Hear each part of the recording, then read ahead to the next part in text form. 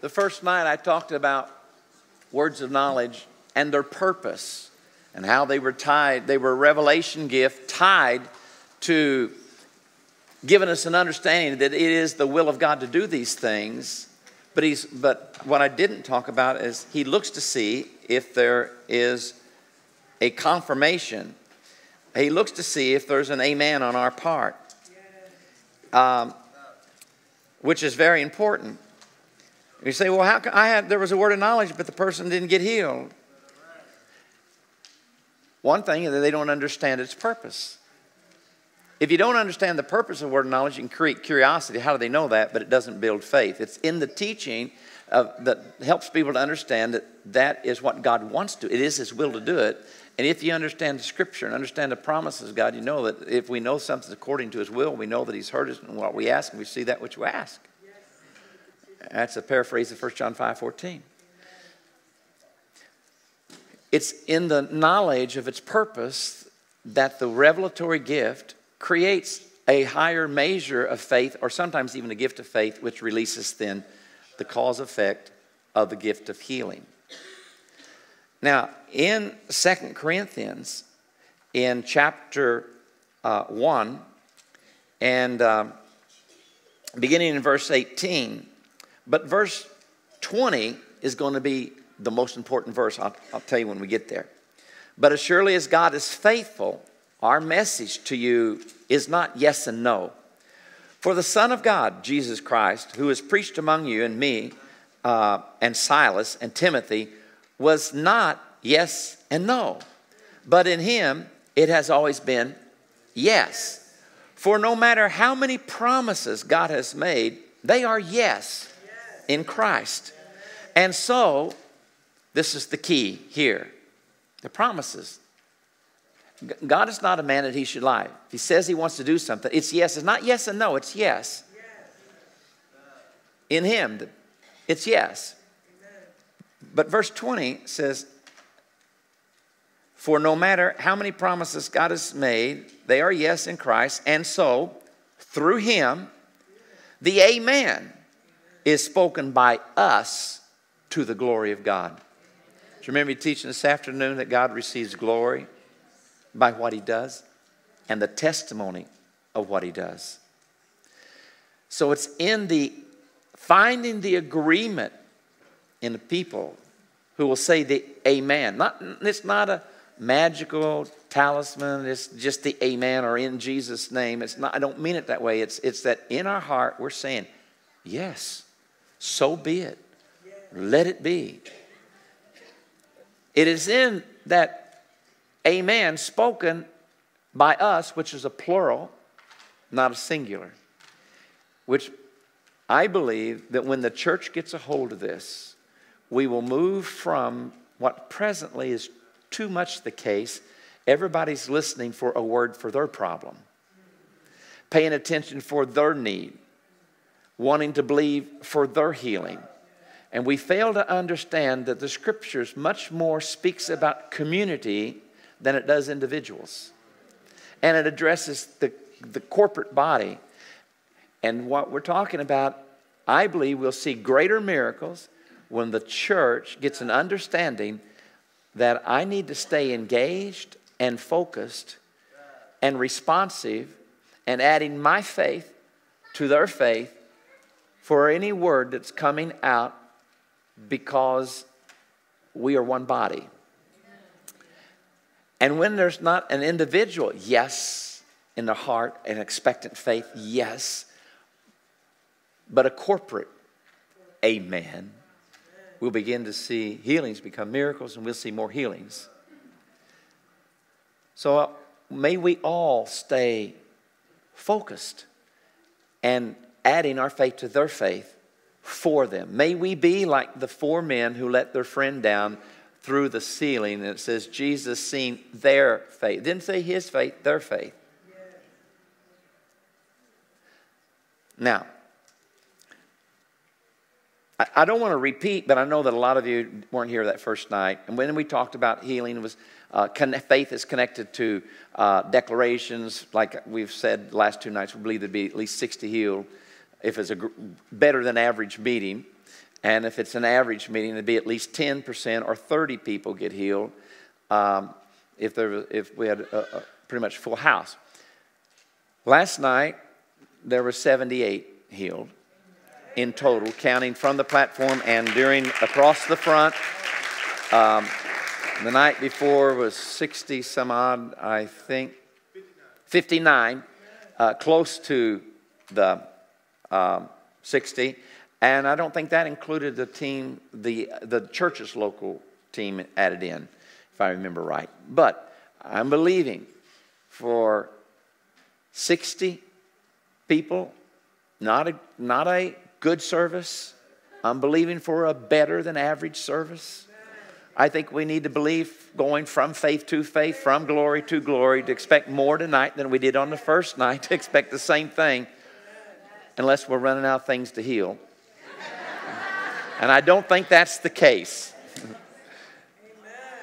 That's why sometimes you can have so many healings in comparison to the numbers of people, because there are people who have 5, 6 different things wrong with them. As a matter of fact, sometimes we'll ask, how many things were you healed of? Raise your hand. Instead of just wave your hand, put your fingers up. If you had more than one healing, tell us how many you had. And already? Tonight or this whole week? She's been healed of 4 things. He's been healed of 3 things. 2 things. We didn't ask her to find that out. But healing is also by power of the testimony, which is last night's message. Tonight, we want to not talk about the purpose of a word of knowledge. We worked the whole night to establish that. I believe that my role when I come into a church is to really equip the saints for the work of ministry.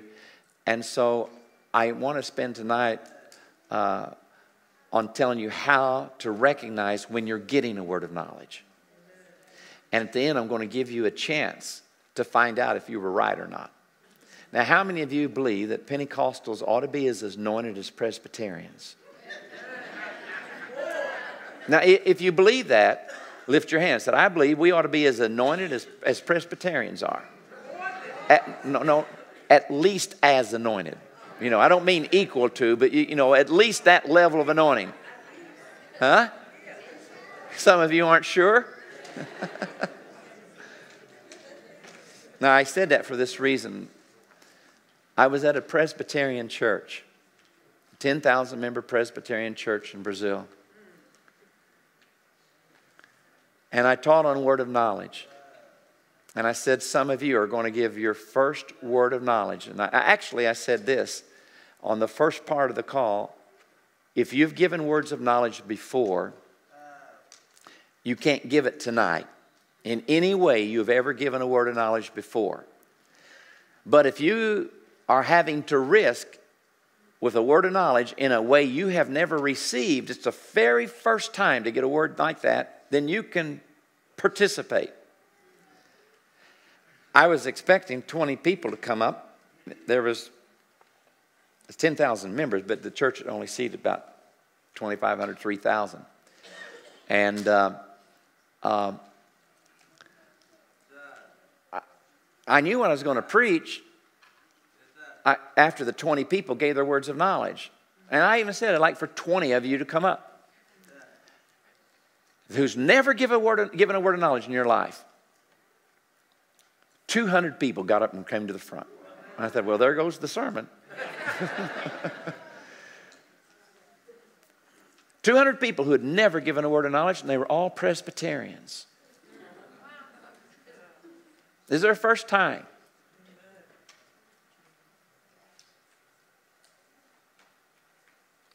Only one missed. Some of them were so accurate, they had the name of the person and what was wrong with the person. I mean, that's amazing. Some of them, when they gave the word, their first time to ever give a word of knowledge, and this is what's so important, you need to know if you have it and don't stand up, not just tonight, but anytime you're in a church and somebody gives a word of knowledge and there's indication for you to respond. If you don't, you are actually doing a great disservice to the church. You're hurting that person. You're confusing that person. Because if they give it and you don't stand up and you have it, they think they missed.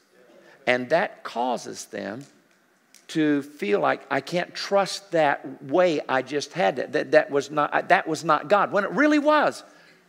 The confusion that's caused. The people cannot grow if there's not a feedback loop. It's not good just to get up and give words and say, oh, and then everybody come up. They need to know if they were right or not, always. So the people stood up. I talked to them about it, and they honored it, and they honored each other, and they did the loving thing, not the selfish thing. I have a pet peeve. One of my pet peeves is when people have a word of knowledge and won't stand up. They're quenching the Spirit, grieving the Spirit. It's selfish, it's cowardly, and I think it's wrong. That's just my opinion. My humble opinion. But I do think there's no excuse for that. And I think anything that causes you to sit there and not stand up, if you actually have what's called out, even if you're here and you're not even saved, it doesn't make any difference. God can heal you. And then you'll probably want him to save you after he heals you.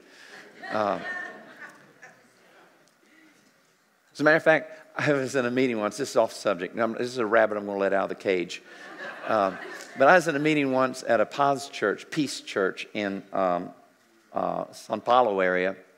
And I don't even know if this is right to do. As a matter of fact, I even said it. You know, that thought, I don't even know if this is correct. But I want you to see the power of the name of Jesus. And so, even if you're not a Christian, I want you to see the power of the name of Jesus. Everybody that needs to be healed, stand up. And a lot of people stood up and said, now, if you're standing by somebody that stood up, even if you're not a Christian, this is the part I'm not sure is right. But anyway, Celtic Christianity let the sinners hang out with the saints and let the sinners go heal the sick with the Christians.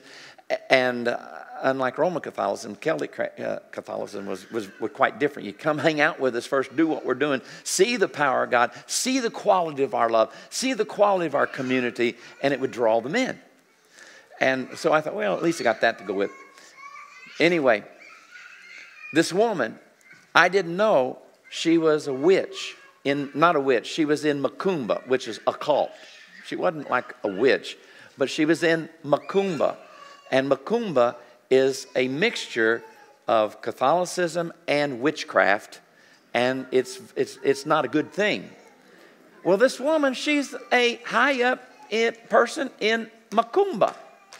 And so she was sitting right where Elizabeth, we're kind of where you're at, right in that area, second row, third from the end, and the person next to her stood up, and so this Macumba priestess stands up, and she says, in the name of Jesus, she's praying for the person to get healed in Jesus' name, and I just wanted them to see it, and the demon in her manifested, knocked her down, and she's shaking, and it wasn't God, it was the demonic thing, and she gets up, and she puts her own hands on her head, and she says, in the name of Jesus, you bad spirit, get out of me, and she's manifesting really, really bad, and they carry her out, and cast the demon out of her and bring her back. It worked.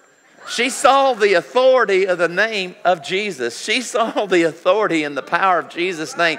I mean, that was a weird night because not only that happened, we saw a woman on her back just fly across the floor, like from there all the way to the wall. Just like, zoom. I was like, what was that?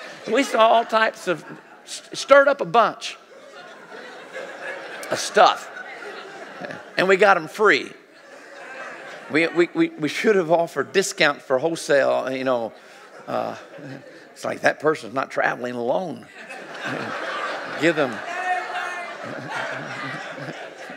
you know, give her a group discount. Anyway, back to the Presbyterian Church.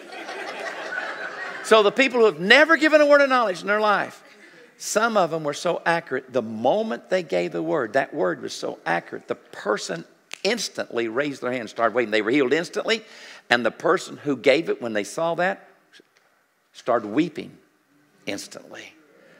So touched that what they just got from God resulted in an instantaneous healing. That church will never be the same. How do you get a word of knowledge? You can feel a pain that's not your pain. It's a sympathetic pain. This is one of the two most common ways to get a word of knowledge for the West, like America and Europe. So one of the two most common ways is you feel a pain, it's not your pain, which is really neat because you can be exact. And if your pain is right here, don't say it pain in the back. Don't even say pain in the lower back, because the more exact you are, the more precise you are, the more faith it builds. And also be quick in how you give them. We don't care when you got it, while you were teaching, on the way here, during the 2-minute prayer. We don't care when you got it. Only thing would be is be succinct, be short, and be precise. I felt the pain. You can tell what it feels like. Is it a dull pain? Is it a jabbing pain? Is it an achy pain? Does it radiate? And exactly where it's at. If you feel it, you got all that. You can be very precise. If you see a word of knowledge, it's like you may see an organ. For example, my wife one time gave a word in a Presbyterian church we're doing a healing meeting at, and it was a kidney. And there's a 10-year-old girl that she got healed of a rare kidney disease. We know that because she came back later and told us, confirmed it. She was healed. But on the way home, because we were learning, this is like I did my first healing teaching, healing school, seminar called them, within 1 month of my own church being touched for the first time by the power of the Spirit. I felt like you get to keep what you give away. And I wanted to, I wanted to keep it. And the Presbyterian pastor became one of the first vineyard pastors in Southern Illinois. And he told me, I saw more in those one night a week for 10 weeks. I saw more in those 10 nights I've seen my whole 16 years of being a pastor combined. And I just got to be part of what you're doing. And he's gone home to be with the Lord now. But anyway, it was an exciting thing. So on the way back, I had friends with me. We were all still in the Baptist church, actually, at the time. And we would interview each other. How did you get that word? Did you feel it? Did you think it? Did you see it? Did you read it? Did you say it? Now I know, did you experience it or did you dream it? There's actually 7 ways. At that time, I only knew of 5. And so my wife said, I saw it. Now, I know my wife, and I know she would flunk human anatomy. And I said, well, how did you know what you were looking at was a kidney? And she said, I didn't know what it was. I saw it. And I said, God, what's that? And then I had this strong impression, kidney. So it was actually a combination of 2. Matter of fact, this is bizarre, and I shouldn't even tell this one, but I will. We had an elderly lady, not an elderly lady, but an older lady. Now that I'm 65, almost 66, elderly's a different number than it used to be. Now, elderly is at least 85. You know how an old person is? It's like 10 years past you, but it's not you. Anyway, there's this older woman. I would say that she was in her late 70s. And this was her word of knowledge. I see a banana hanging on a string in the middle of the kitchen. And I'm thinking, she missed it. Well, we're going to have to talk to her a little bit and help her out. And a woman stood up, not a Christian. And she said, it's me. And we found out later, in search of her healing, she had gone to a Macumba. And they had told her, if you want to be healed, tie a banana on a string and hang it in the middle of your kitchen. And she had done it. She said, that's me. And now she hadn't been healed. Now she gets healed in the name of Jesus, and then she gives her life to Jesus. And I'm thinking, wow, that woman, she's amazing. She went, I need to teach her, so I need her to teach me, you know. A little bit later, she says, I see this house that's painted pink, and you got these white flowers and these little vases on the front, and the woman says, that's my house. In the video I'm going to show you tonight, one of the things that I pointed out to you, there was an African-American guy who was in our school. Is their first time, the school just started. They'd had one teaching on the word of knowledge, only one, and now they're learning to give words of knowledge, and we're at this big Baptist church. And this guy said, mechanic, radiator. And my executive director and I looked at each other and said, we're going to have to talk to him and help him around, you know, give him a little more instruction, because we were sure he missed it. And on the video tonight, you'll see a dark-complected man with a white T-shirt on.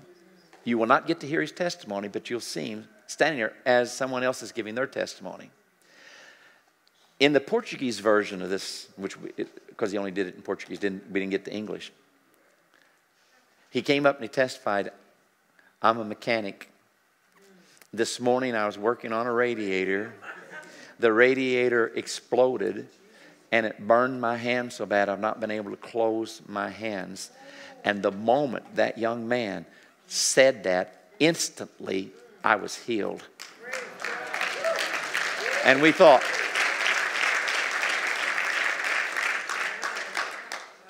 we don't need to teach him. So after I explain what words of knowledge are and how to pray for the sick, we're going to have you give words of knowledge. And first of all, those of you who have never had a word of knowledge, now, in a way, like say, every word of knowledge, I felt it. You can't do it if you feel it tonight. Save it for tomorrow. But if it's some way you've never had, I want everybody to be at the same place. Everybody that gives a word of knowledge tonight, I've never given a word of knowledge in this way. I too am risking. It's kind of like, let's grow. Let's grow. So number one, you can feel pain, it's not your pain. Number two, you can think it. So would you say this after me? You can feel it. Or you can think it. It's an impression. When I first heard about words of knowledge, if I felt them, I was 90% accurate from the very beginning. If I thought them, I was 25%. So what did I do? I made a mistake. Within a month, I said, why take a chance on missing when you're so accurate with feeling them? I shut down and would not give impressions. Whatever you don't whatever you don't use, you lose. Because I was so accurate. If I had a feeling, if I felt the pain. I never saw anything for a long, long time.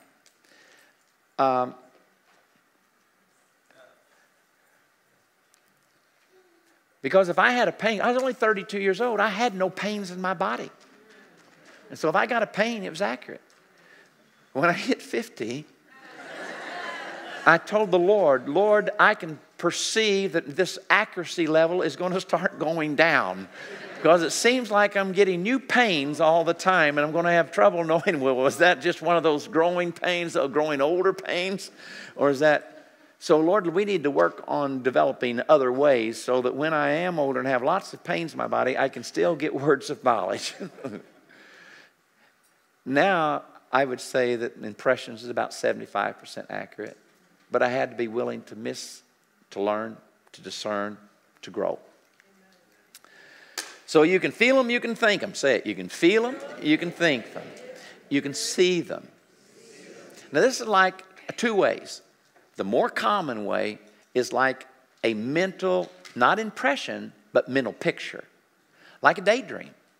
It can be a flash. It can be very fast. It can be longer. You may see it quite a while. You may see it, instead of a still picture, you may see a little video. In the first month after my church was touched, my assistant pastor who went with me to start the vineyard was a coal miner, full-time, and he volunteer assistant pastor. He became one of my elders. He and his wife was a special needs school teacher. They were very gifted at seeing things, seeing pictures, seeing videos. So one day, within a month of the initial very first teaching, ever hearing about this, we're having church on Sunday morning, and he sees an 11 or 12-year-old, I think it was 12-year-old boy. He said he knew it was a young preteen, and he's naked. And as he looks at this naked boy, the left side muscles all began to wither, to where they were just withering. And as he continued to watch the video, it wasn't like a still, it was actually a video. The right side began to wither. Now, he didn't know how to interpret it. I mean, this is like within the first 3 or 4 Sundays of the new church we're starting. Does this mean our church is going to do that? Or is this about a person? How do I interpret it? So he didn't say anything. He didn't know what to do with it. Never had anything like that. That afternoon, he went home to where his 5 or 6 brothers and sisters had met at their parents'. And during just socializing, no worship, nothing going on, here it come again. The same vision, clear as day, exact same thing. He didn't know what to do with it. Came to church that night, and during worship, here it came a third time. Now this time he's undone. He came to me, he's really undone by this. He said, I don't know what to do with it. I didn't know what to do with it either. And so I said, we don't know how to interpret this. And so we told what he saw. We had a visitor there that night from another church, Holiness Church, Church of God, Anderson. And she said, I know who that is. That's Lincoln Alsop. He's either 11, 12 years old. He has a rare disease. He's been to the Shriners. It's affecting the muscles that are withering. Literally, it's right. His muscles on the right side of his body are withering. And the doctor said the disease is going to come over onto the right side, and eventually it's going to kill him. And he's scheduled to go back to Shriners tomorrow morning, Monday. And then she said, his mother thinks you guys are a cult. And she wouldn't bring him here. But I know her. And we stopped the service. And we went outside and called the mother and gave the phone to her friend from the church. And she explained everything she had said. And she said, because the holiness churches do believe in healing. They may not have practiced it for a while, some of them, but they believe in it. And she says, I know you believe in healing. Lay your hands on your son. I want you to agree with us. And I asked the whole church, let's intercede for Lincoln. And we prayed, and Lincoln went the next day to Shriners, and they came out and said, we don't know how to explain this, but that disease is not coming over to the right side, and his muscles are beginning to regenerate on his left side, and he was totally healed. And we didn't understand it or how to do it, but it's kind of like we're willing to be vulnerable, willing to step out and go for it. So you can feel them. Would you say it? You can feel them, think them, see them. Feel them, think them. It's an impression. See them. Mental picture. Second way of seeing is an open vision. This is rare. Mental pictures are very common. Open visions are not. Open vision is, matter of fact, I don't think I've ever had a full open vision. You would disappear. I wouldn't see you anymore. And I would see, just like watching a big screen TV, you're gone, and my whole vision is on this thing that's blocked you out. It's literally not in your mind. Somehow it's like you're seeing it. So you can feel them, you can think, you can see them, you can read them. How's that work? Never had it. I have to ask others how it works. Like my coal miner friend. Because he had that. Like John. Remember John? Help me, Randy. Help me, Randy. Remember John? The civil engineer that was so powerfully touched. He saw so much. As a matter of fact, within the first month, he was awakened from sleep with feeling like he was being strangled. And when he woke up, this strangling on his neck, and we're supposed to go pray for a deliverance the next day. And this is strangling him is our first time to pray for somebody for deliverance ever. Unintentional. And we'd had one other person, the cousin of the person had it. And he fears in the room. Coldness is in the room. And he finally is able to say the name Jesus. And when he's able to say the name Jesus, it's just totally gone. And he goes into an open vision. And he sees this woman who we've never met. He sees her when she's 23 years younger. She's 39 when she's 16. He sees the name of the green sign, and in Illinois there are green signs, the name of the towns. He sees the name of the town, the name of it. And then he sees her in the back seat. He sees the kind of car, and God gives him the name of the man who raped her in the back seat of that certain model of car, and the man's name who raped her when she is 16 years old. Turns out later, her mother told her, don't you ever talk about that to anybody again in your life. And the only people who knew it was her mother and her cousin. And her cousin was the person whose first one was delivered. And when we're there to start praying for her, John starts telling her about a thing. And I think, how does he know this? It was all by a vision. Now that type of vision is really rare. But the mental picture is quite common. So you can feel them, you can think, you can see them, you can read them. By the way, she got healed real fast and got delivered real quick through the information. But the other thing, just to show you how you got to discern, John, after he is so right on everything, and even the names of the two demons that were in her, it was all right. And then he said, and I know about your adultery. And she said, I didn't commit adultery. He said, you did too. No, I didn't. Yes, you did. You committed adultery. She said, well, I mean, he's like a month older than the Lord in these things. He doesn't know what he's doing, and I didn't know either. I'm the same length of time. And he said, yes, you did. I heard the word adultery. And then she said, it wasn't me. It was my husband. I caught him in the garage last month with a 16-year-old girl, and I wanted to take the shotgun and shoot the B word. And then John said, oh, excuse me. I just interpreted it wrong. I heard the word, and I thought it was you.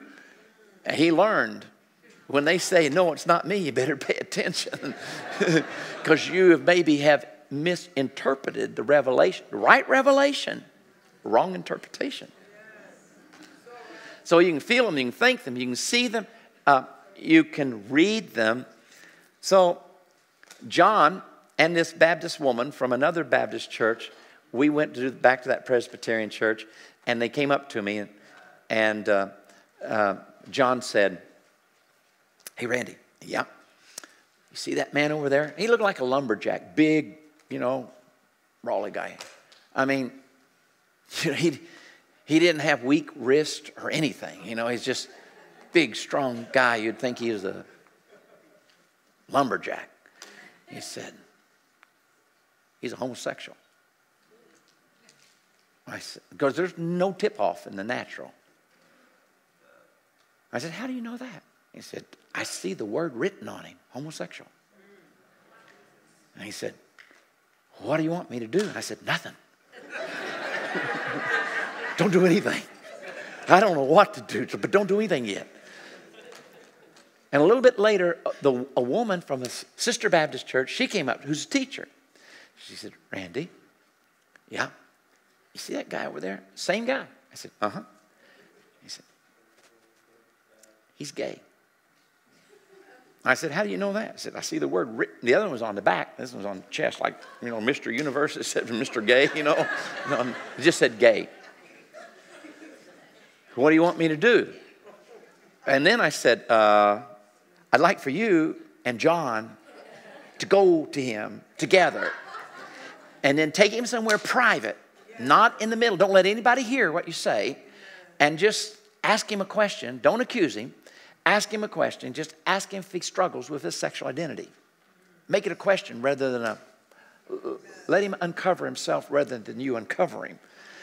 And the guy broke into tears and said, yes. And then when he said yes, God took John into more vision. And John saw his brother was the person with whom he first had these types of acts. He said, is that right? And the man said, yes. And then John saw that his mother had actually put his brother up to it. And said, is that true? And the man said, yes. And then God showed him something else. And he asked the man, sometimes people aren't willing to go any deeper. Sometimes what you're dealing with is so painful, they want to stop. Don't push past where they're ready to go. Don't feel like you need to be so right that you do damage to them. Because sometimes, I remembered I was praying for my daughter's best friend, and she's about 11 years old. And she was adopted when she was about 2 years old. Her mom and dad had a divorce, or her stepdad adopted her. And I'm praying for her, and I hear that all I heard was the word teddy bear. And it's real clear. And her name was Andrea. I said, Andrea, does this mean anything to you? Teddy bear. She said, no. I said, are you sure? Think about it. Does teddy bear, does it mean anything? No. A year later or two, she came up to me and she said, Randy, do you remember the time you asked me if the word teddy bear meant anything to me? And I told you it didn't. I said, yes, I remember that. She said, I lied to you. That's the only memory I have of my biological father. That was his pet name for me, his little teddy bear. You see, God was wanting to do some healing, inner healing in her, but she wasn't ready. But she never forgot that God had revealed it. And when she was ready, then we dealt with it. So you can feel them, you can think them, you can see them, you can read them. You can say them. How does that happen? It's while you're talking. It's while you're praying often. You'll hear yourself say something, pray something, and if you pray with your eyes open when you're praying for the sick, and when you say it or pray it, you see the effect on their body. Sometimes it'll be tears. Sometimes it'll be this like the furrowing of the brow, and like that really, it's the tensing of the body. And as you watch the body respond to what you're saying, you just hit something. And sometimes you may come back and say, does that mean anything to you? And what really happens, like, for example, common illustration for me is one I heard Blaine Cook give was, you're praying for somebody and you hear yourself say, and Lord, help him to forgive his second cousin who stole $20 from him when he was 7 years old. And you're thinking, where'd that come from? Let me get that back. But the guy starts crying. How did you know that? I didn't. I heard it when you did. Automatic speech.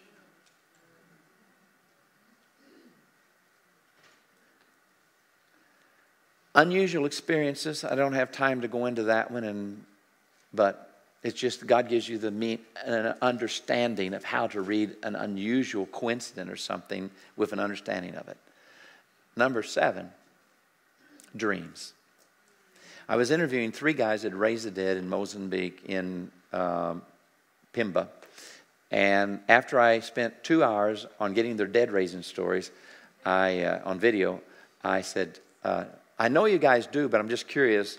How do you get your words of knowledge? Do you feel them, think them, see them, read them, say them? Experience them. And he said, well, we get some like that, but that's not the way we get most of our words of knowledge. Now, this is the African continent, at least in Mozambique. I said, okay, I don't know of any other ways. He said, we dream them. And I said, how's that work? He said, we have a dream, and then we see ourselves in real life, in the very thing we saw in the dream, and we know what comes next. And we know what to do. So 2 weeks after I heard about you can have a dream, I'm in Brazil. 2 weeks later, I've been in Mozambique. Now I'm in Brazil. And I have a dream. And I see two hands like that. That's all. But the hand has something stuck in from here to here, sticking out 2 inches past the palm. Nobody, like a diamond on a black velvet, that's just the two hands, and that's all I see. I had never had a word of knowledge like that, so I'm not sure it's God. And I had just heard. So I gave it. I saved it for last in case it was wrong. And I said, this is what I saw. Does that make sense to anybody? Guy jumps up on the back row and runs around. His hands like this. You can see a scar from here all the way around to here. It's a really terrible, rough scar where it's not like it wasn't a surgery. It was like there was an accident that tore up his hand. And I found out later the guy's hand was paralyzed open. It was very sensitive. There's nerve damage. There's tendon damage. There'd been artery damage. Lots of damage.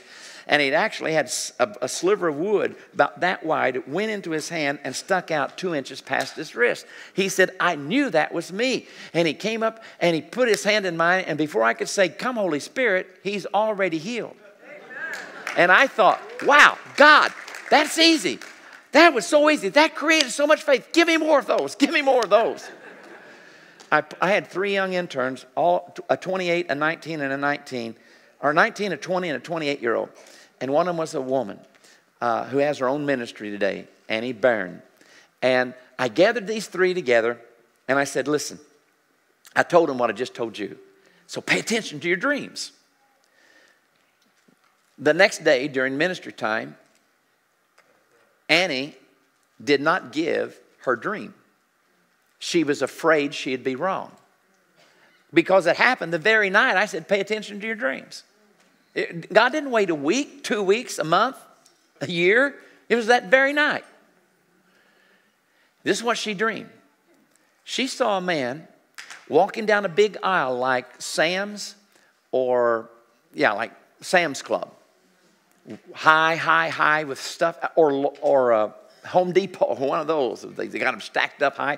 And this man, he's walking down this aisle, and a box, high up box, falls off, hits him on the head, and she hears in a dream, pop, pop, pop. And then she wakes up. But she doesn't give it because she thinks this is probably just a dream. But God in His sovereignty arranges that in her line, there's about 80 of us, and most everybody had, 20 to 50 people to pray for. And in her line, this guy comes up to her, and the first thing you do in our 5-step prayer model is interview him, find out what's wrong.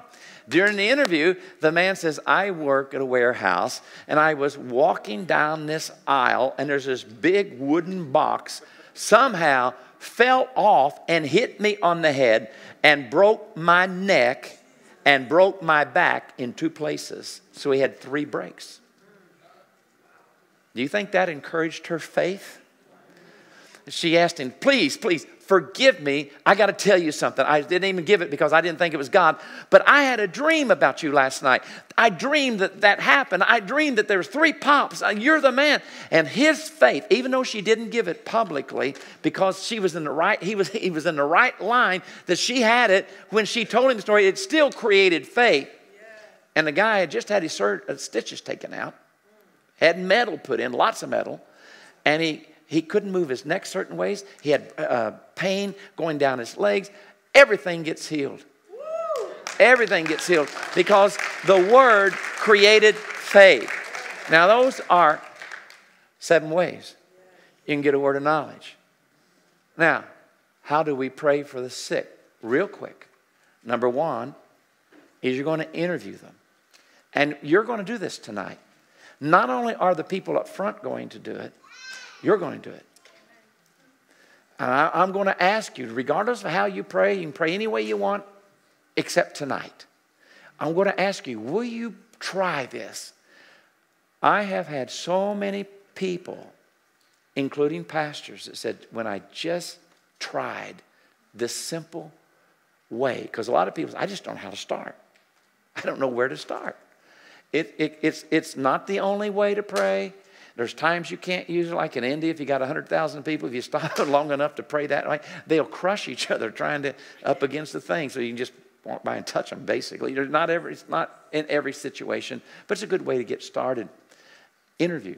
In the interview, you want to ask questions. You also want to help them to become comfortable with what you're going to do so they have some understanding. You find out what their name is so you can be personal. Find out what the issue is, because you can't speak to the condition if you don't know what the condition is.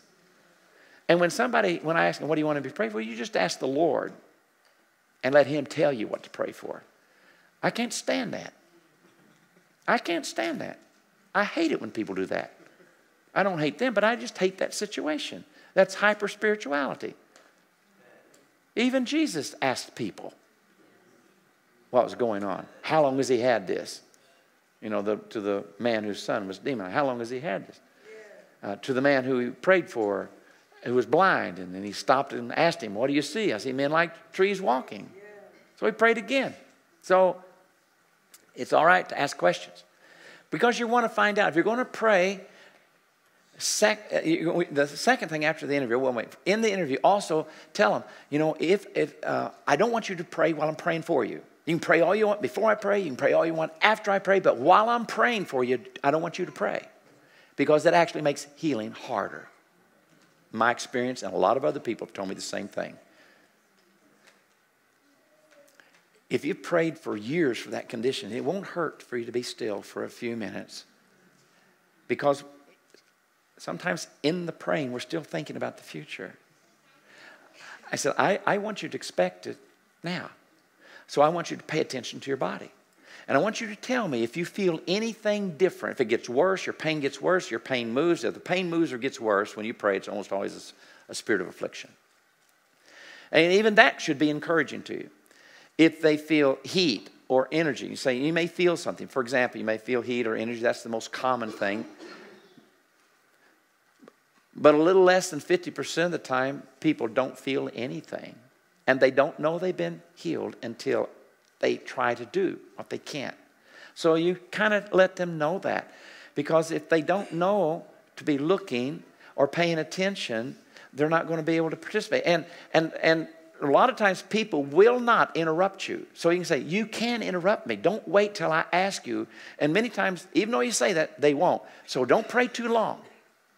Don't pray too long. Stop. Ask, what's happening? So you're going to make it in the interview a diagnostic decision and a prayer selection.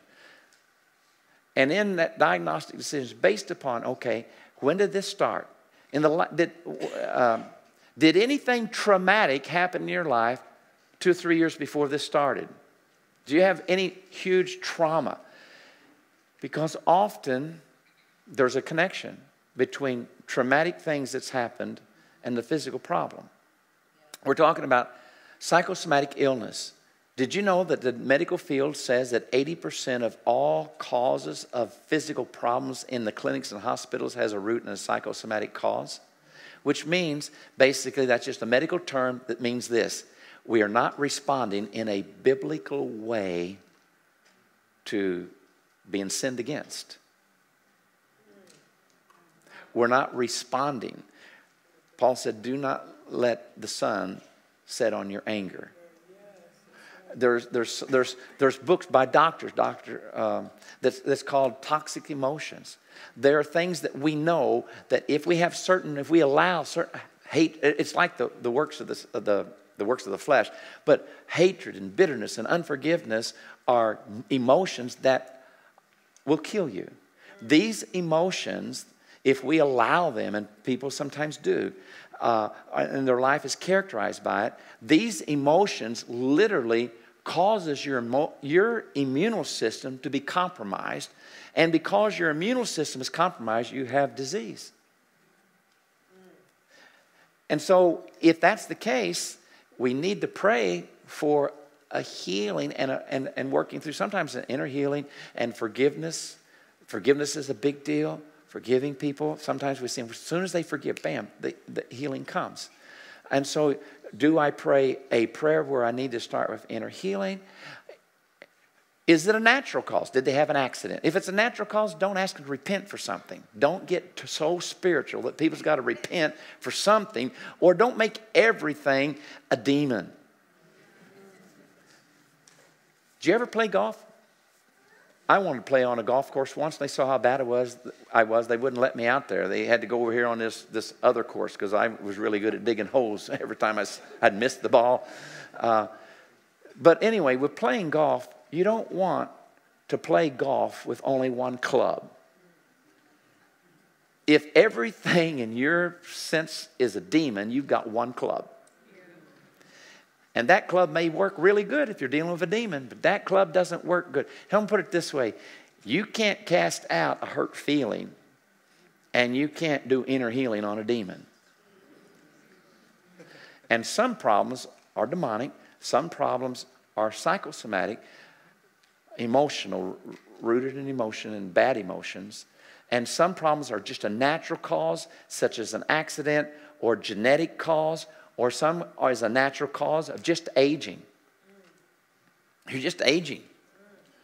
And so make a distinction. Don't get so hyper spiritual. So you're going to try and make a diagnosis based upon them of how to approach this. And then pray for effect.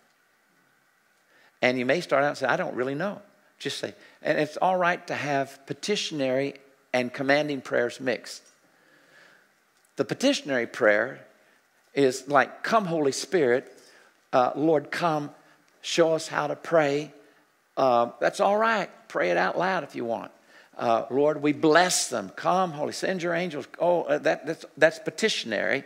But before you finish praying, you need to get into commanding prayer, because every prayer for healing in the New Testament is a commanding prayer. And there is not one a petitionary prayer in the New Testament that's recorded when somebody got healed.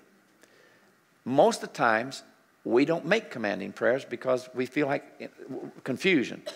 It sounds like I'm commanding God. No, you're not commanding God.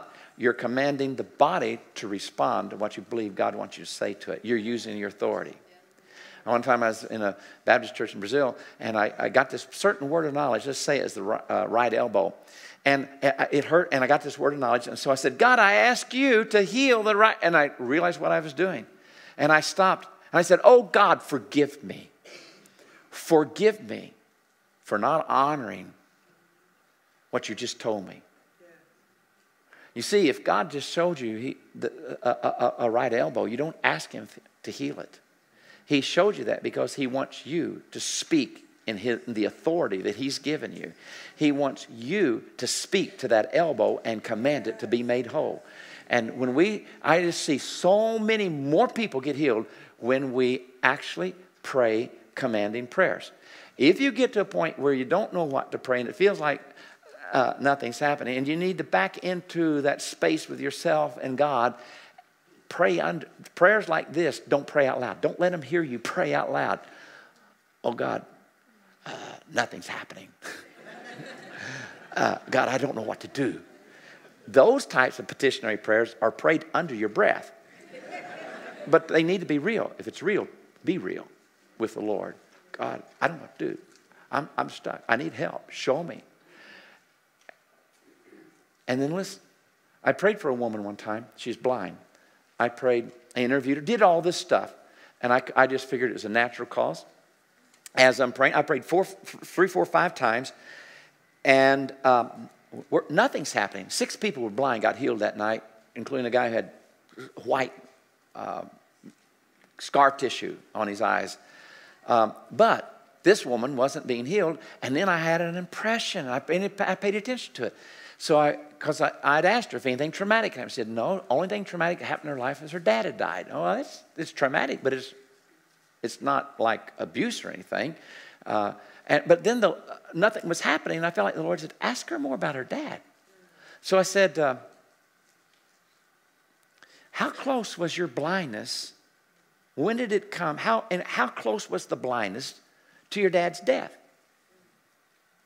I had not asked that. And she said, instantly. I said, well, wait a minute. Were you with your dad when he died? Yes. Were you touching him when he died? Yes. And you went blind as soon as he died? Yes. Now, I felt like the Lord showed me that her blindness was caused by an afflicting spirit that was in her father that entered her at the moment of death. So I told her, I felt like that was a revelation from God. And so I told her, I said, I believe that I'm going to pray for you one more time. And this time, when you open your eyes, you're going to see. So I changed my prayer. And I didn't pray for the eyes. I commanded the spirit of affliction that had entered her body when her dad died. I said, I take authority over you and I break your power. I cancel your assignment and I command you to lift off her eyes now in the name of Jesus. And when she opened her eyes, she could see. But it took a change. And so this prayer, diagnostic, decision, and then pray for effect. Diagnostic, decision, or speak to the condition. What's wrong? Well, I don't have any cartilage. God, in Jesus' name, we speak regeneration of cartilage in your eyes. We call that which is not as though it was. We speak to the knee. God, create the cartilage. In Jesus' name, we bless your knee with new cartilage. And I've actually seen God create cartilage. What's the cause determines how you would address the prayer. Does that make sense? Now, if we think that 80% of all precipitating physical problems, and this is not only in the United States, I've been in many countries which is a very similar percentage. If we think that 80% is caused by a wrong response to being sinned against, and we now have bitterness or anger or unforgiveness or consumed with jealousy, a bunch of things that are just really unhealthy, then I think it's not smart to think that 80% of what we deal with is going to be a demon.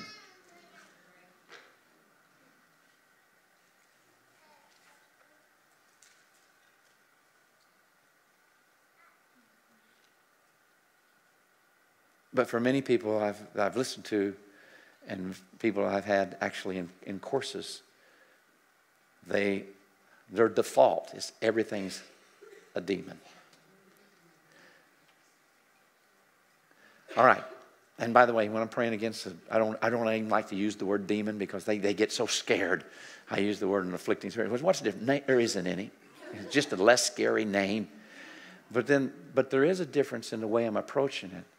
Doing deliverance is not the same as breaking the power of an afflicting spirit, because the afflicting spirit is dealing with the body. When we're talking about a demonized situation, it's dealing with the soul, the area of the will, the emotion, the thought processes. And usually there is some open door that opened that up, and it's a different approach. Whereas in just afflicting spirit, we just deal with it in authority because it's not related necessarily to opening something up. So, interview, diagnostic, decision, and pray for effect. Number 3, stop and re-interview. And you may need to do that. If they say, I feel heat. Then that's really good. That's one of the most common things that we see. Or I feel energy. And pay attention to your own body. And pay attention to your mind. Words of knowledge are not emotional. They're rational. Or I said it wrong. Words of knowledge are not based in your emotion. They're based in your thought.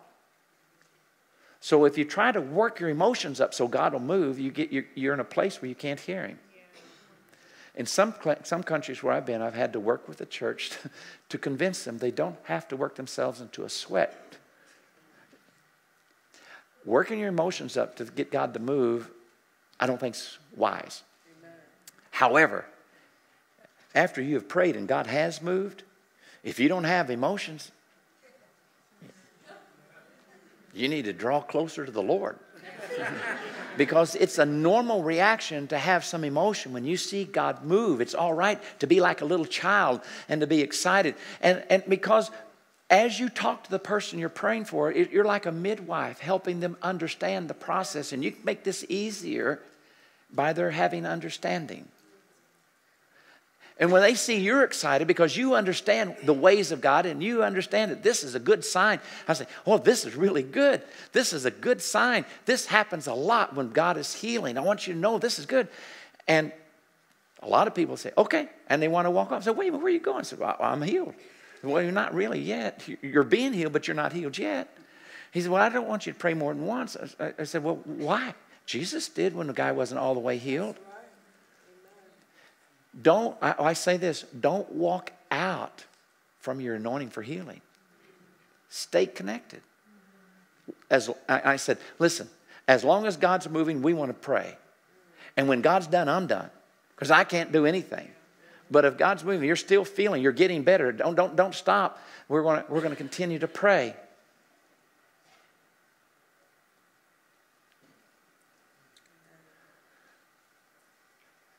You may need to go back through, and if something's happening, if it's going well, just keep doing it. God, I bless what you're doing. Thank you, Lord. My daughter-in-law said, Randy, sometimes you prayed for half an hour. How do you pray so long? I said, I don't use a lot of words. She said, what do you mean? I said, if I'm praying for somebody and they got a heart problem, I'll just speak some commands to the heart and, a little bit of intercession. The Lord petition, the Lord, I ask you to come. Come, Holy Spirit. Thank you. I believe you're here. Lord, I speak in the authority of Jesus' name to electrical problems in his heart. His woman last night, we prayed for her. It's so exciting. I don't know if she's here or not. Her heartbeat was double. It was 127. It was racing. She couldn't sleep at night. And I took my Fitbit because I said, how will you know if you're better? She said, well, I don't know. She's tried to do this. And I'm thinking, well, you don't even have a watch. How are you going to know if it's high or low? So I took my Fitbit off and put it in her arm, and it was 67. No, it was 64. But it had been running 127. And when she saw the Fitbit, she started crying. She said, is that mine? I said, yeah, that's yours. But that's only half of what mine is. I said, yeah, no, it's not good. Something like that. She's crying. So if it's good, you don't have to be talking all the time. Here's one of the things I do in an interview. As long as my hand's on you, I'm praying for you. I may not be saying any words because prayer is just not talking. It's also listening. I believe the Holy Spirit's power can be flowing into you.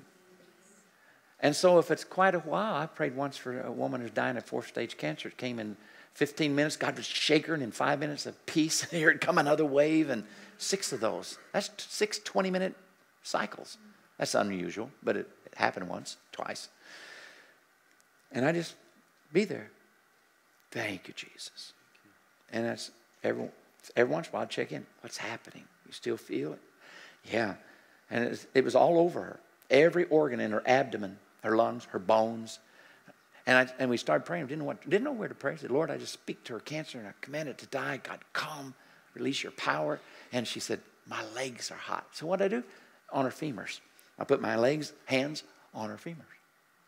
As a matter of fact, when she got up to leave later, her pants were soppy wet in the back. Not where her butt's at, but where her thighs were at. It just was wet because her bones became so hot as God was killing the cancer in her bones that it caused her to sweat in her legs. But then after a while, she said, well, now that's not where I'm feeling the heat. I said, where are you feeling it? I'm feeling it in my lungs. So I just put my hands up here. And we just begin to bless. And after a while, Lord, we bless what you're doing. We bless what you're doing. Thank you, Jesus. Gratitude, thanksgiving. We bless what you're doing. And then I wouldn't say very much for a while. What's happening? Oh, I still feel it. Oh, good. We don't quit while he's working. Thank you, Jesus. Oh, now I'm feeling it down in my stomach. Okay, God, we bless what you're doing. We bless what you're doing. Thank you, Jesus. Command that cancer to die. Command that tumor to shrink.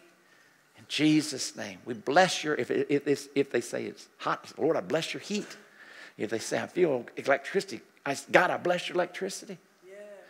And what happens if they say they feel cold? Because sometimes it does appear as cold, especially if they have an infection that would cause them to feel heat. What they're feeling of coldness is the healing. How long do you do that? As long as God's blessing, or they get to a point, and if it's just one-on-one, you do it a long time. But if you've got a line of 50 people, if you get to say, well, they're getting better and getting better, now they're 80%, I often will say, listen, I believe God wants to complete this. Why don't you go sit on the front row and stay focused and let's let God thank him for what's happening, because there's more people here that we're waiting to pray for.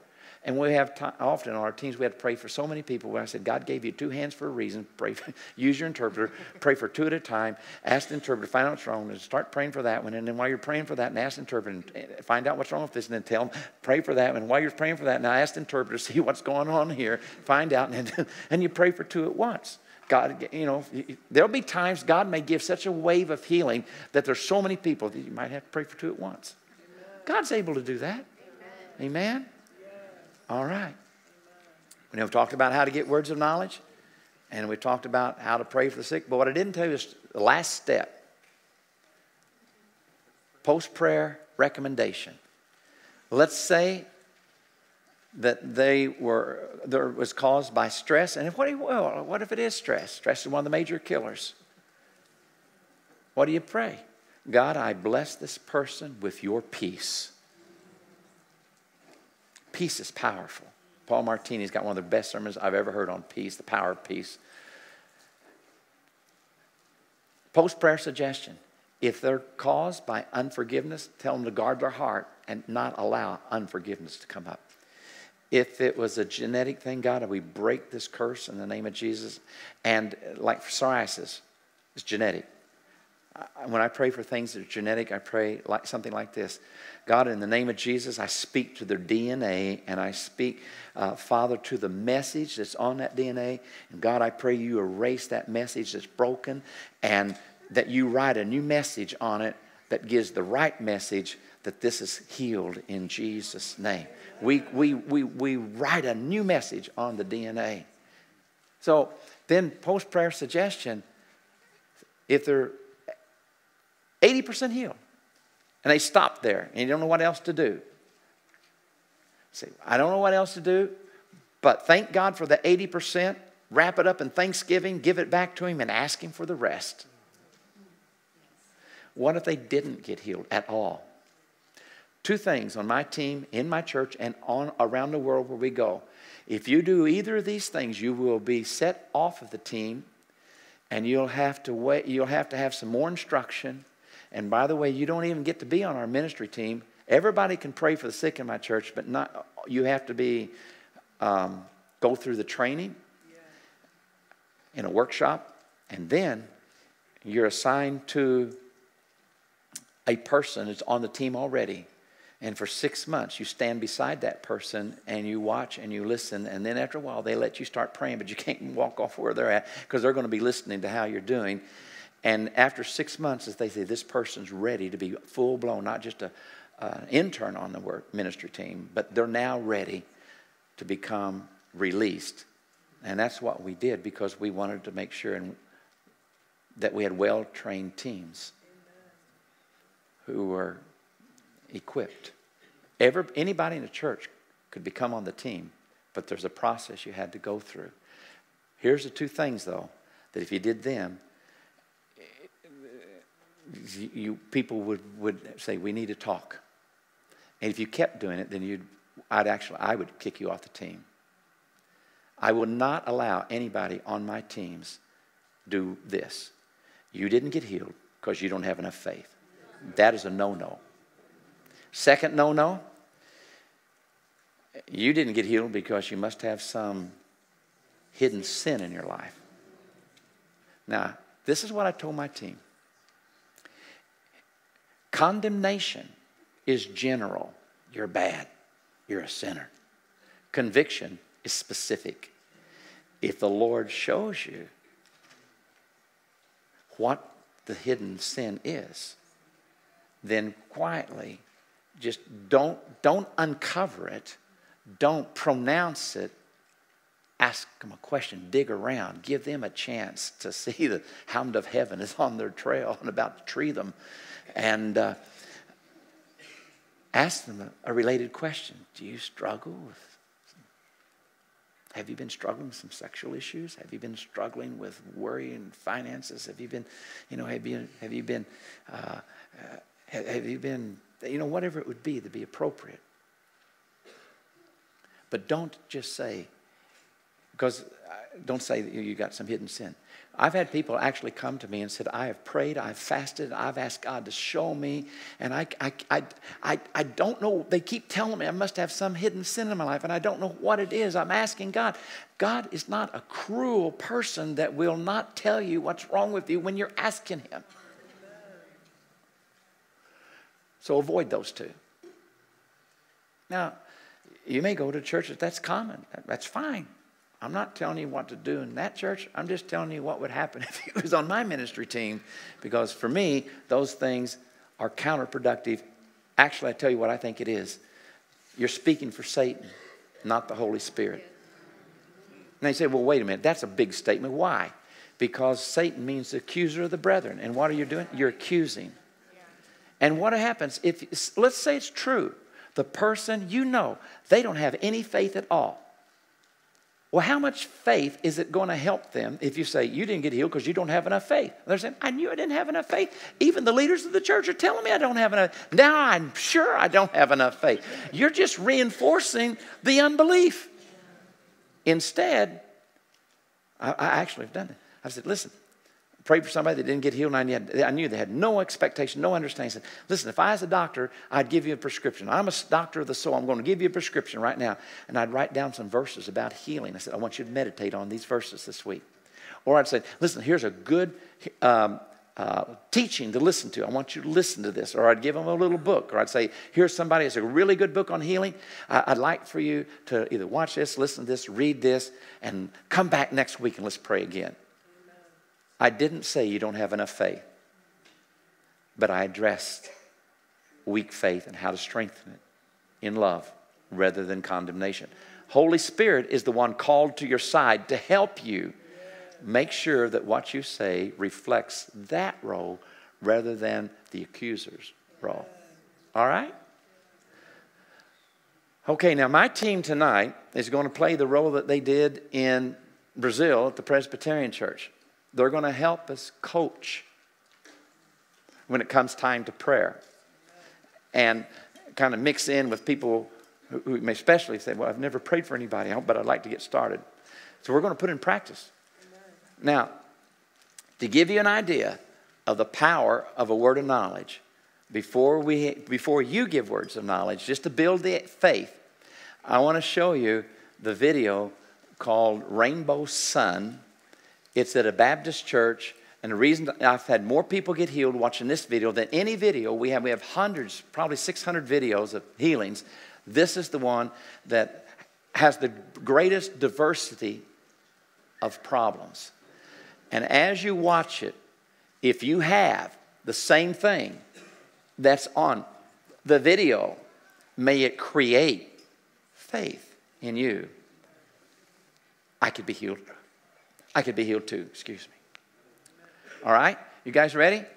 All right, Rainbow Sun. When you see somebody doing this, they're saying, I just got at least 80% better. 80% because God's in the process of healing them. We find out much more what's really happening. That's why it's called Rainbow Sun. It was in the paper the next day. There's a rainbow when we got there around the sun.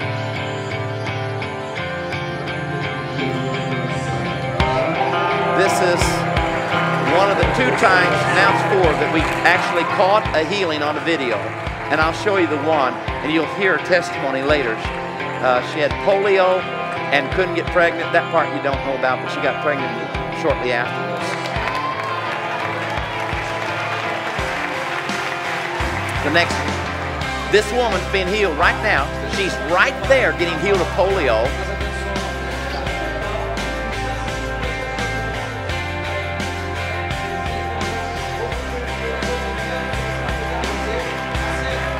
I want you to listen for 2 things. There's a word of knowledge or there was heat.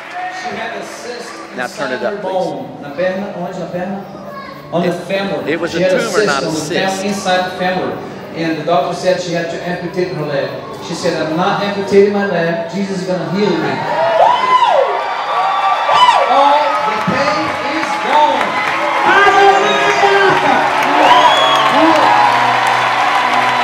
For 8 years, he had severe pain on his foot, A pain appeared out of nowhere for 8 years, and he couldn't bend his knees, couldn't walk properly. 8 years of pain, and the pain is totally gone. Hallelujah! Glorifica Jesus, igreja. 4 screws and 2 metal bars. Quanto tempo atrás você pôs? 2 meses. 2 months ago. He takes very strong medication to control the pain. He said he almost didn't come for the service tonight. He was in severe pain there. He couldn't sit down. He couldn't stand anymore. He was almost leaving. And then you prayed for people with metal on the body, and the pain is gone. He's feeling numb. The place where he had the surgery, where it wasn't pain before, was totally numb. Aleluia! Que é isso, Jesus? Que é isso, Jesus? Que é isso? Que é isso, igreja? Aleluia! Glorifica, glorifica, glorifica! Glorifica o nome de Jesus! Aleluia! She had polio when she was a child, and she had constant pain. The muscles seemed to be always pulling and stiff. Her foot was stiff, she could not move it. She started to feel the power of God touch her over there, now she can move her foot. Mexe o pé de novo. Mostra o que você não podia fazer, vai. Não fazia esse movimento?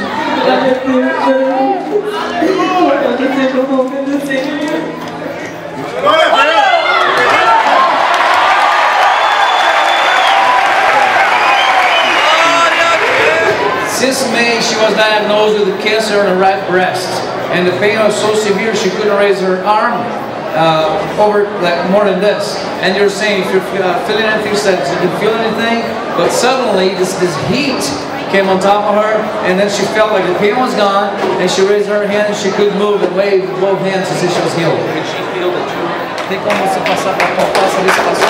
Glória a Jesus. She said the pain is very severe, she couldn't move, faz uma mão pro braço. And now she can move the arms, the pain is totally gone. Praise Jesus. Deus abençoe. Keep your eyes on that guy's knees. His legs.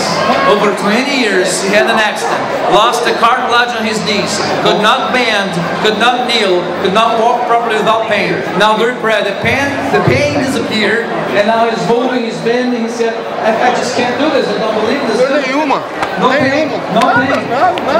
Aleluia. Glória a Deus. Glória a Deus. Quantos anos você foi atropelado? 3 a 4 anos. 3 or 4 years ago, he was run over by a car. Ele estava doendo, ele tinha dor. And since 3 or 4 years ago, he had constant pain in his back, could not bend the back. Somebody had a word of knowledge for him, and he stood up, and the pain disappeared. Now he can bend. Dá para você fazer o movimento. Não está doendo? Não. Aleluia! Glória a Deus! Qual é o seu nome? Natália. Her name is Natalia, 11 years old, blind from birth of the right eye, could not see a thing. Show her some fingers. Quantos dedos você não me tinha? Quantos dedos? Tá boa. Quantos dedos você tem? 5, 4. Aleluia! Blind eye. That's her father. Blind eye. She said during prayer, she felt a lot of heat. A lot of heat all over her body. She said felt a lot of heat all over her body. And then suddenly she started to see with her right mind. She covered it, she checked, and she saw everything. And she's crying, she's feeling the presence of God over her. Praise the Lord. Glória a Deus. Que Deus abençoe. Aleluia. Obrigado, All the Jesus. noise in the background, people praying Existe for alma other de people cura. while this is going on. Oh my God. Oh my God. You should see that the eyes of the cameraman. He's crying. Can you? A blind eye, 11 years old girl, blind, totally blind in the right eye, totally healed, totally healed. She can see again. Jesus is fixing the eyes of the blind. Me diz de novo, quanto tempo você escreveu isso? Quanto tempo atrás? Esse ano. This is Michelle. In March this year, she found out she had a cancer on her left breast. It was a big tumor, a big lump. She could feel it, touch and feel it. During prayer, somebody had a word of knowledge for cancer in the left breast. And just she wasn't feeling anything, just to check if it was her, she went and touched it and it wasn't there anymore. It totally disappeared. And with it went the pain. She said, the moment I went to go reach prays for it, the pain and the growth disappeared. Passou totalmente a dor? Passou. Sumiu totalmente antes. Hallelujah. This is what God is doing here in Brazil. You have to come and witness for yourself. You have to come. Give Jesus the chance to use your hands to heal and make cancer disappear. This lady had cancer in her breast. And you can see the emotion in her eyes and how God has touched her. She's totally cancer free. Jesus is alive and well and doing miracles all over the world. God bless you. Deus te abençoe. Aleluia. Vai para casa curada em nome de Jesus. During the time of word of knowledge, somebody said, there's somebody with a cast. There's somebody with a cast. That was the word of knowledge. So here's the somebody with a cast, and here's the cast. Qual o seu nome? Ivana. She said she had strong case of tendinitis. She went to the doctor. She could not stand the pain she was going through. The doctor put this cast on her hand, said, don't even think of moving your fingers or your arm. Just rest, stay home and rest. She said, no way, I'm going to church. I'm going to get my healing. She came tonight. Somebody said, I see a cast. She said, when the lady said that, I said, that's my cast, and I'm healed. And then the pain totally disappeared. And she said she couldn't touch her skin before. It was so much pain that she couldn't touch the skin. Now she can touch, she can move, the pain is gone. Você sentiu a presença de Deus? Sim. O que você está sentindo agora? Muita alegria no meu coração. She said she's so happy. She's just joyful. The pain is gone. Hallelujah. Praise Jesus. Glória a Jesus. Jennifer. All right, guys, this is Jennifer. And she was born with blindness on the right eye. She could not see out of this eye at all. She could not see at all. Now cover this eye and read for me what's the sign saying there. Leila. Melhor é o fim das coisas do que o princípio. She's reading the sign that she was totally blind in the eye, and she's reading. She was blind, now she's reading. First she was blind, now she's reading. Hallelujah! Glória a Deus! Oh man, this is so awesome.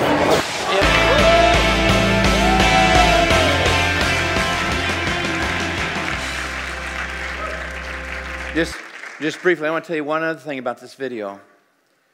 We go to that church a lot. It's a Baptist church. They've grown from first time we went there was 300, then it went 3,000, went 9,000, then it went 23,000. We've seen so many miracles there. But there used to be another story after that one.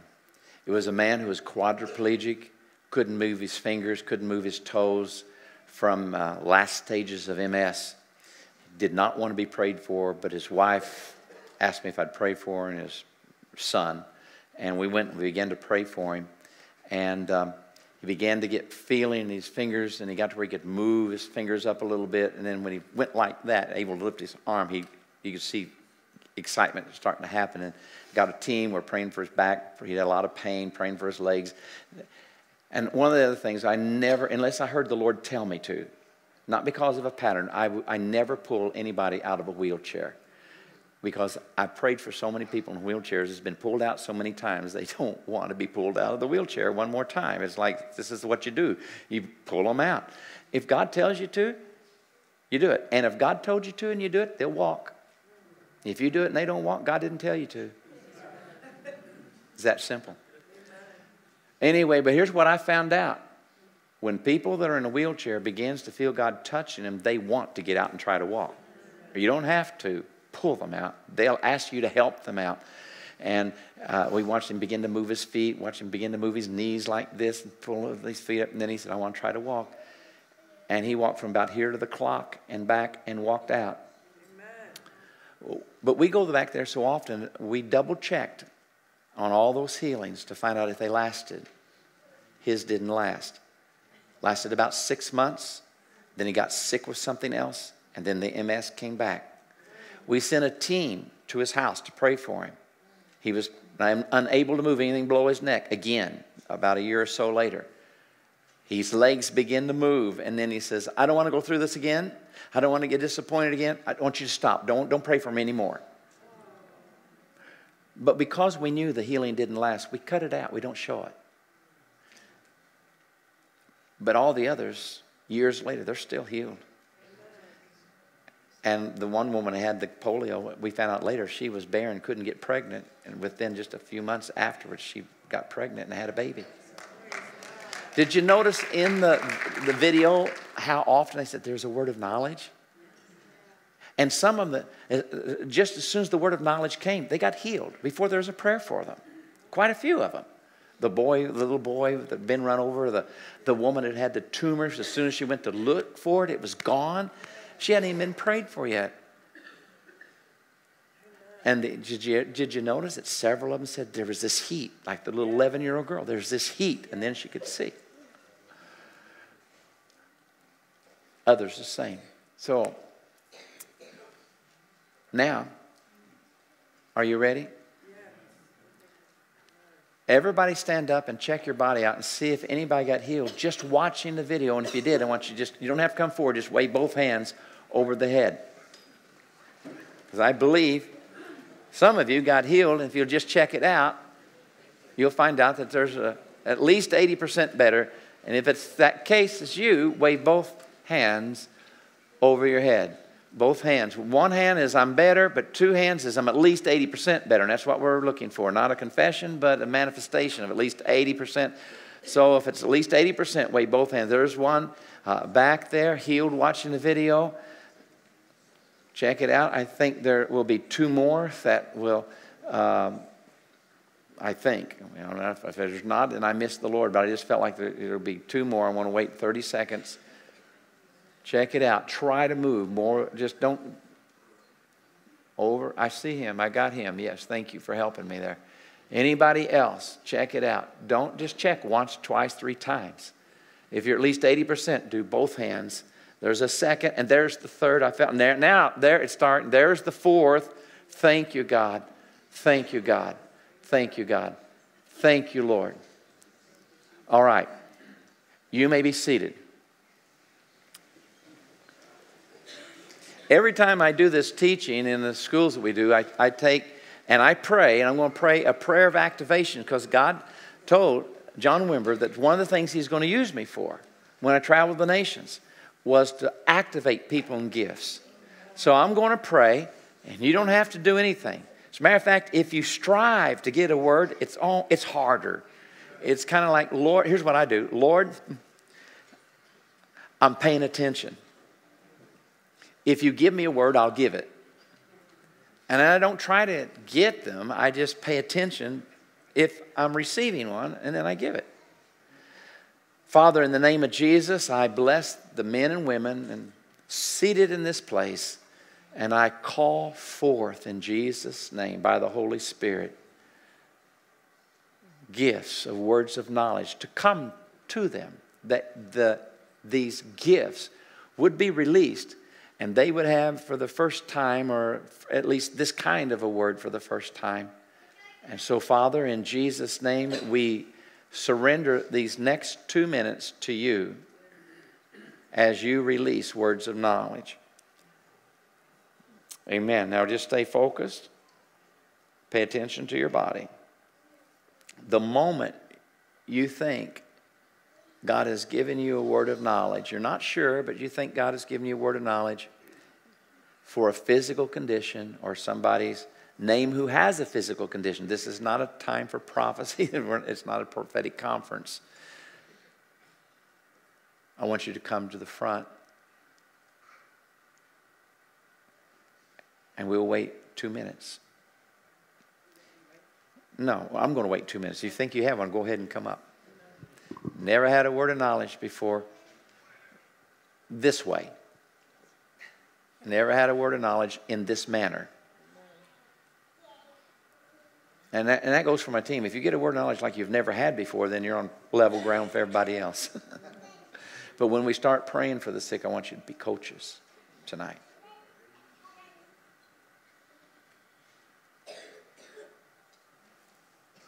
One more minute.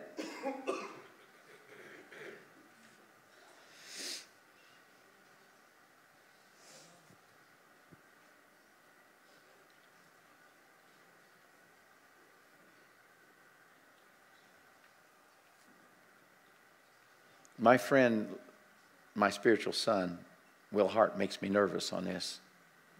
He actually will say, if you think there's a 2% chance you could be right, come on up and give it. And I think, oh, that makes me nervous. Here's the thing. If you don't try, you won't know if that was God or not. Normally, in church, this is not a normal church service. This is a clinic. We're giving you permission to try, giving you permission to fail. If you're wrong, don't feel bad about it. You learned something. You learned, well, that wasn't the Lord. Now, it's going to be very important. If they are right, you stand up immediately. And then after you stand up, and we see, then you can sit back down.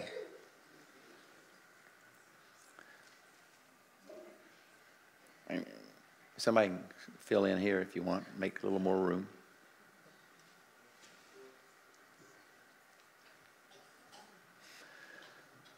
Okay, now, remember, this is their first time to give a word like this kind of a word of knowledge. This one of the 7 ways. They've never had this before. So they're all risking. So if you have it, you should stand up for long enough that they can see you and they'll know they're right. Second thing is, it's your responsibility to remember who calls out what you have. Don't come up to me later and say, who was it that had that? I don't know. You only got to remember one person. So pay attention to who it is so you can go to them. We will pray one prayer afterwards to see some of you will be healed just by that prayer. If you're not 100% healed, you're about 80%, we'll get that. But even if you're not, you come to them and get prayer. Okay, William, go ahead and start. You want them to give this the one strongest word, or? No, because they've never had a word like this before. Okay.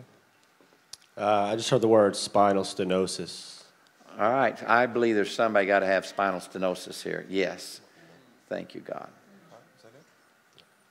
I saw a baby being birthed, but the opening was too small. Okay. Wait a minute. If there's anything related to that pertains to you or a child you had,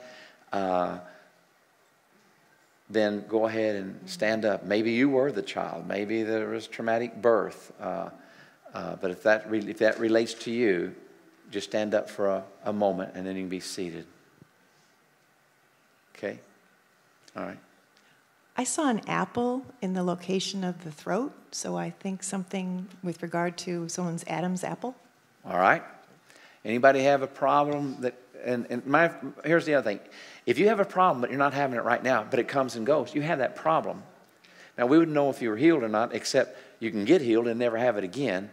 So you should still stand up and get prayer for it if you have a problem in the area where your Adam's apple would be. Okay? I had a pain from right back here, went down the back of my shoulder and down part of my arm. And when I asked the Lord if that was something, all of a sudden the pain went away and my head was felt really good. So I don't. Okay. Anybody have a problem? You get pain in that area where she said, on the left side. Yeah. 3, 4, 5. Yeah. All right. Thank you, God. I had a pain in my right ear, and I heard the Lord say to me, someone's having trouble hearing out of their right ear. Okay. Who has hearing loss or problem in the right ear? Okay. We got 4. Thank you, God. 5. So I was just given the name Angela. All right. Is there an Angela here that has a physical need? Okay. All right. Yes. I saw water level going down and then a man in a blue shirt bending his left arm. Does that make sense to anybody?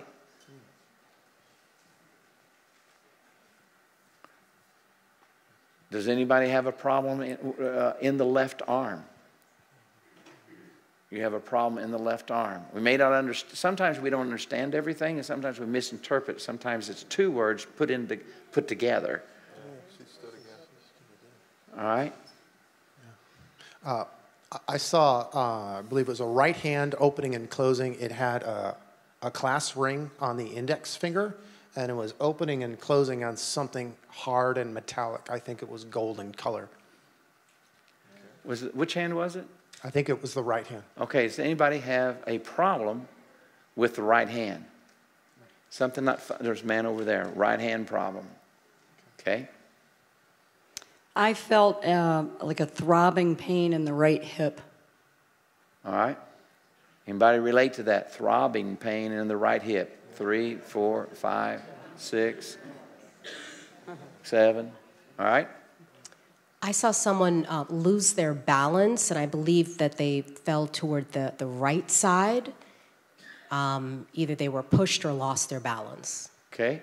So you had a fall to the right side, okay? Lost it. 4. Thank you, God. I just had a vision of somebody's right wrist, specifically, I guess, the right hand, moving around, and another right wrist. Like what you're doing? Yeah, like what I'm doing, yeah. Okay. Anybody identify with this? There's something that wrong, and maybe that hurts you to do that. Okay? Couple? I had 2 things. One was the left ovary has a humongous tumor or a cyst. And the second was a liver issue, an infection of some sort. All right. You don't have to, you could have both, but you don't have to have both because it could be 2 separate words of knowledge for 2 different individuals. It could also be just one person has both. So we don't want to too narrowly define it. Does it make sense to one of them for you, one of them for you? Do either of you have both of those conditions, or anybody here have both of those conditions? Okay. So it's 2 different things. I had a vision of Jesus, and there was an owl over his face, and I just feel like maybe owl will mean something to you. No. Oh, yeah. And I also had this sensation of being choked. Either you're feeling it right now, or sometimes you feel like you're being choked in the throat. You don't have to stand for that one. Yeah. 2, 3, 4. What about the owl in the sense of in the front of Jesus' face? Does that make sense? Does the Holy Spirit give you the interpretation and know whether or not that would be you? Sometimes we get things, but we don't understand what we see, but the Holy Spirit will interpret it to the person, and they understand. Said, well, that was for me. Okay? All right. That makes sense. Yeah, just a couple. I felt a pressure right here behind the eye, and then it kind of radiates down. It's like it's almost hard to open my right eye. Okay, pressure and pain, pressure behind the right eye. Who has a problem with like pressure behind the right eye? Where's Jamie? Oh, okay. All right. I saw 3 things. One was the name John. The other thing I saw was a big tire of the bus, which had crushed the right femur. And the third thing I saw was the 2nd and the 3rd toe. There's a lot of itching and probably eczema. Okay. Is there any one of those things that you identify with? I have one of those, or maybe you have more than one, but is there I know there's John here because I signed 2 John's books today. But is there a John here who has a problem? You don't have to have necessarily one of those 2 problems, but your name is John and you have a physical problem. Okay, there is. What about the femur problem? Does anybody have a damage to the femur? Yes. Okay, what about the problem on the, was it 2nd and 3rd toe? Yeah. 2nd and 3rd toe. On the top of the foot. On the top of the foot. Who has, okay, there's 2 has that. I always wondered which is the second one next to the little toe or the second one next to the big toe?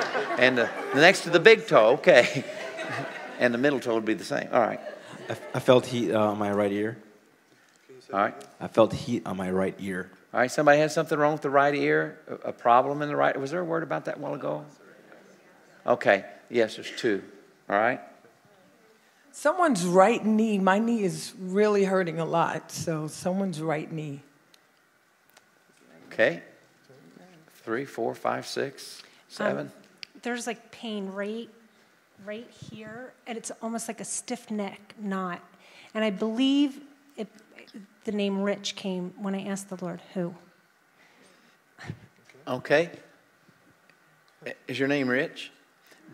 Okay. Would you happen to also have that? Got both of them? Yes. That ought to double your faith. And you have the pain there. Okay. All right. I heard two names very clearly, almost like he'd say to somebody like, okay, you got the first one, you got the second one, maybe two people, but then later I heard it together, so I heard Robert James. So Robert James here. Is there a Robert here? There's a Robert. Two Roberts. And your brother's name is James. Okay. Robert in the back, do you have any connection to the James part as well? Your brother. They got two people. She heard it twice. Robert, James. Both of you should come up and get prayer from Robbie. I felt a sharp sciatica pain in my right leg. I also heard the name Jennifer. Okay. Is there a Jennifer here? Some person, her name is Jennifer? The lady back there. And what was the other? Oh, sciatica. Do you have any issue with sciatica? Your daughter has sciatica. All right. And these two that just stood up, you have the sciatica issue. Okay. 3, 4. All right. Just a sharp pain in the back of the ankle or the foot back here. I'm trying to show you, but I can't stand up. Right here. Okay, is the right foot near the heel, right above the heel, near the Achilles tendon? The pain? Okay, she has it. Thank you. She has it. Thank you, Lord. So I have kind of 3 different words, and I'm going on a limb here with the first one. I saw it looked like a neon sign of a bar or something like that, and it had like this wave on it, and it was like blue and purple. And I felt like there was something, maybe an accident related to that, or perhaps an alcohol addiction. I don't know. I don't want to, but if that means anything to you, to anyone here, yeah, I'm not sure. But the other one I heard was shingles. Okay. Okay. And the third one, I saw this like front house and the front door, and a way, like a pathway to it, and there was an accident there. And maybe a name Milo or Millie associated with that. Okay, is there anybody that has Milo or Millie in your name? Even a nickname? All right, what about was it a brown house you said? Well, no, it's like a one-story, I think, house. Okay. And there was an accident, almost like a fall, but somebody had fall to the right. It was more like fall to the left. That's what I felt. A fall. Yeah. Okay. So anybody, that makes sense. You had a fall, and if you can reflect back, you may have been in front of a single-story house when you fell. Okay. I was feeling a pain right here on the left jaw. And I was hearing the names Cynthia and Doug. Okay, let's start each of those. Was it the bottom, the whole jaw, or the back of the jaw? Just top right or bottom? here on the top, bottom. On the, what is that? Like right in the corner where the muscle is? Yeah. Jawbone. There's a name for that muscle. I'm not sure the name of it. Okay, right at the end of the jaw, bottom of the jaw. All right, he has it. All right, and somebody else over here. Okay. I heard the name Andrew, and then the number 1567. I don't know if they are related, but one came after the other. So. Okay, let's start with the name Andrew. Is there an Andrew here? Okay. Does the number 1567 mean anything to this Andrew? Okay, does the numbers 1567 mean anything to anybody here? The numbers 1567. That's Okay? I have the same feeling as that woman right there in the green shirt, right here on somebody's bone. I've been feeling it all night. It hurts and it goes down to here. Pain.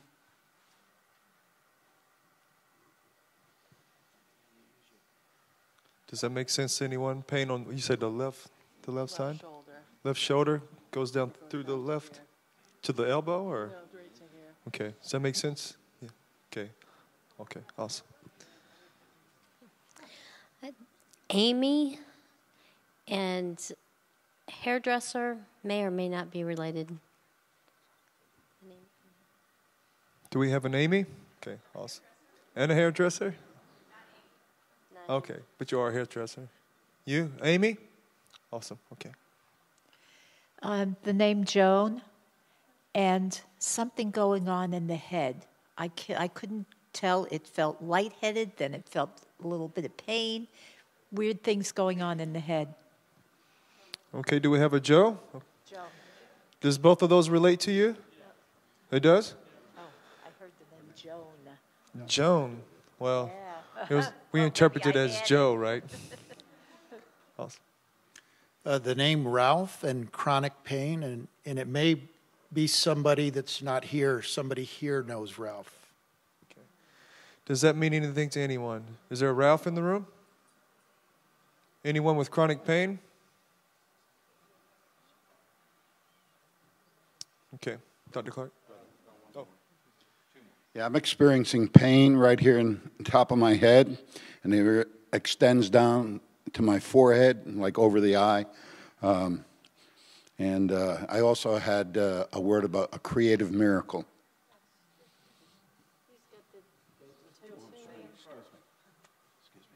Have that particular pain that he talked about? Okay, he does. And he, he has titanium implants on both sides of his ears, so I was praying for a creative miracle last night for him, and also someone else got a word about creative miracle. Okay. Yeah, I heard. One more, William, over here, right here. I'm giving this on behalf of a team member.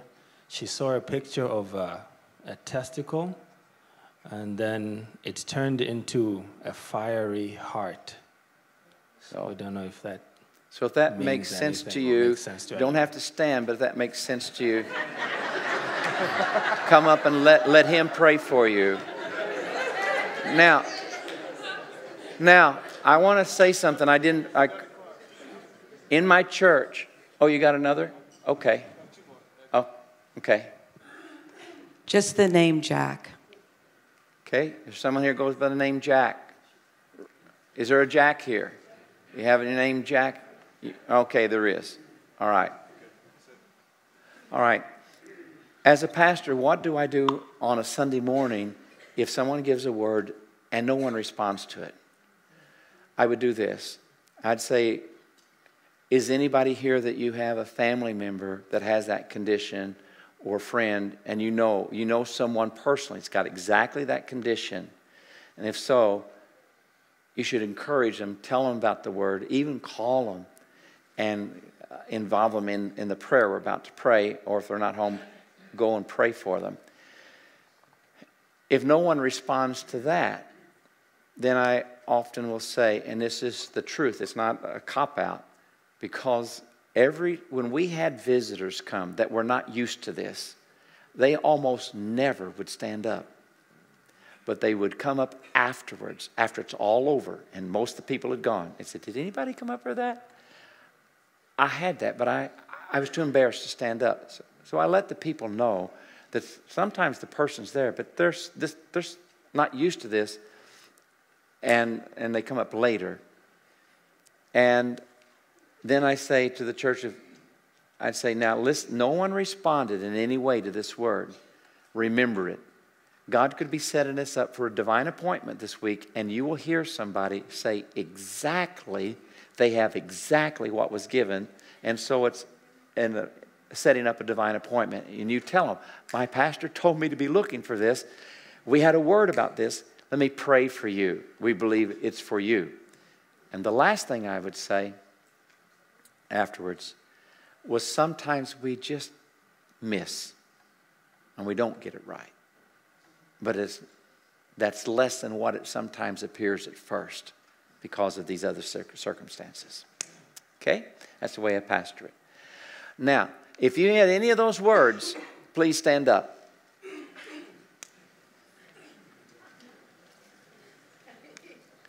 The word is God's will. He wants to do it.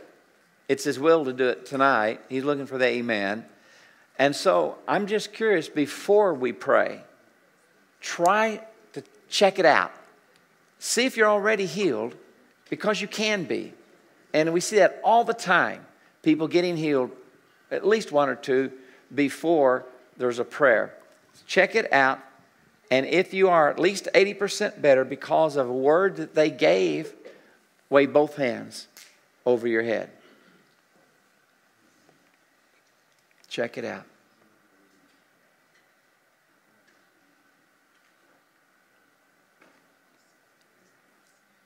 And we got one. Thank you, Lord. Check it out. Okay, I want to pray for. Put your hand where you need the healing, and if it's musculoskeletal, begin, or something that's not working right, just begin to check it out. Try to do something you can't do. That's important. Try to do what you can't. In the authority of Jesus' name, I bless your bodies. I bless your neck. I bless your arm. I bless your shoulder. Bless the area, the temporal area. Bless your eyes. Lord, that pain in the neck, pain in the back, the stenosis, the spinal stenosis, God, we pray that the fire of God would go into the spine and it would ream out the buildup of the calcification around the spine in Jesus' name. Lord, we speak to the pain in the top of the head, the pain in the back, and the pain in the stomach area in Jesus' name. Lord, release your healing virtue in the authority of Jesus' name. We speak healing. We speak healing to wrists. We speak healing to hands. We speak healing to the down around the Achilles tendon. We speak healing into the low back, into just to that area to the right, in the underneath the clavicle, in Jesus' name. God, we bless them. We speak healing to the left shoulder in Jesus' name. Thank you, Father. God, we bless John's, and we bless something James. Robert James, the two Robert James that make sense, God, to those two guys. Whatever it's in them needs healing, God, we just speak healing to the two men whose names Robert and their brothers are named James. In Jesus' name, healing to their condition they need. In the name of Jesus. God, we thank you in advance. Amen. Now check out your bodies. If you're at least 80% better, wave both hands over your head. Here's 1, 2, check them out. Thank you, God. Thank you, Lord. 3, thank you, Lord. 4, 5, thank you, Father. Thank you. 6, thank you, Father. 7, thank you, Father. All right. Now, here's what I'm going to ask you to do. You remember who prayed for you? If you're not 100%, and if you wave because you're already 80%, we won't clap twice. We don't want to miscount. We don't want to exaggerate or expand. But you can celebrate if you go from 80 to 100 and just celebrate without clapping. But those of you that were not able to wave your hands both at 80%, when you come up for prayer, after prayer, if you're able, the person has got to ask you. You can't let them go back after you pray. You just can't pray and then let them go. You ask them, how much better are you? And if there's no improvement, okay. If they're better, pray again. But when they're at least 80%, the person and the person who prays together in unison, clap your hands as loud as you can. If they don't get red, you didn't clap loud enough. It's a sign. It's an acknowledgement that the healing took place. Now, you can come up now to the person who called out your condition. And once they get up here, you guys can start praying immediately as soon as they get to you. Those of you who came tonight and you wanted to be prayed for healing, but there's no word of knowledge for you, in a moment, I'm going to have you stand up. I'm going to ask those that's seated around you, for at least one of them to take the lead and do what we just said. Ask them, interview, find out what's wrong, speak to the condition, diagnostic decision, speak to the condition, stop, re-interview, and the last is post-prayer suggestion. So come on up, get in line.